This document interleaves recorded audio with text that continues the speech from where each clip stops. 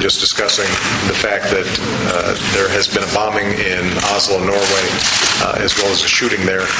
We don't have information yet, but I wanted to personally extend my condolences to the people of Norway. And it's a reminder that the entire international community has a stake in preventing this kind of terror from occurring, and that we have to work cooperatively together, both on intelligence and in terms of prevention of these kinds of horrible attacks. I remember fondly my visit to Oslo and how warmly the people of Norway treated me, and so our hearts go out to them, and we'll provide any support that we can to them as they investigate these occurrences.